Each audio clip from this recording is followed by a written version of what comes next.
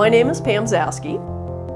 I've worked with the City of Arvada since May of 1991, a little over 28 years. Since 1999, I've been a software developer working on the city's financial software Oracle e-business suite.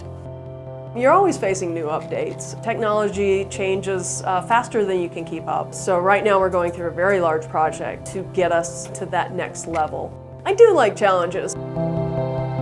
So in September of this year, I participated in climbing Cotapaxi, which Cotapaxi is a glaciated volcano in Ecuador.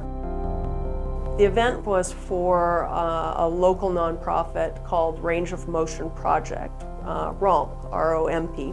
And basically half of the participants in the event were amputees and the other half non-amputees. I myself am not an amputee, but my spouse is.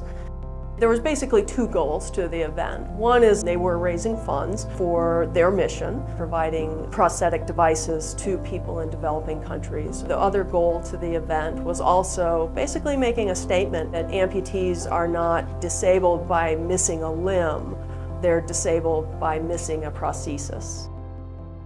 I feel blessed that we have good health care, and we have not had a problem getting prosthetic devices.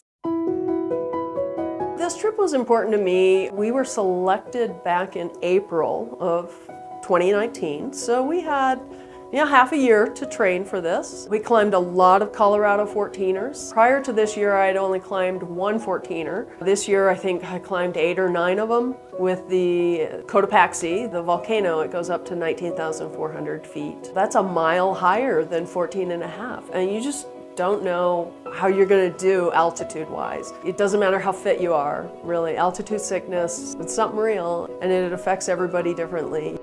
I feel especially lucky that I was able to make it to the summit.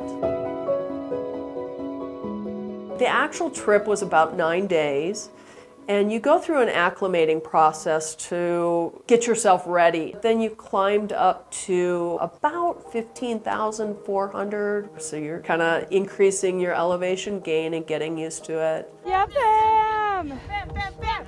Pam, Pam, Pam!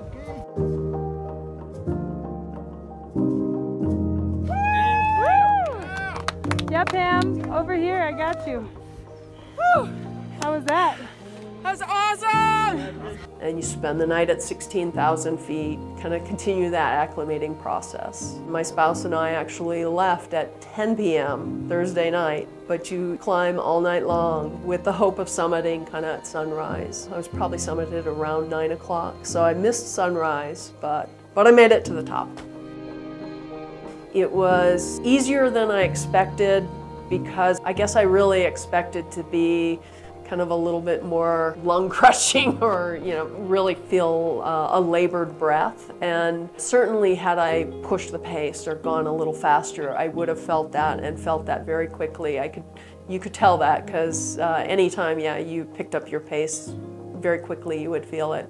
But we went a slow enough pace. The actual climb itself is actually only about 2¼ miles. It's not that long, but it's so much elevation gain and at such a high altitude that you're going a very slow pace.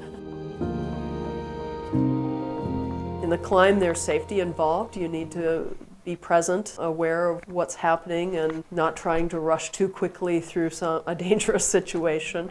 One of the goals of this climb was actually a fundraising mission for Range of Motion Project. And between my spouse and I, we raised over $23,000 for the organization. And actually, a portion of that was from City of Arvada employees. Really proud of that.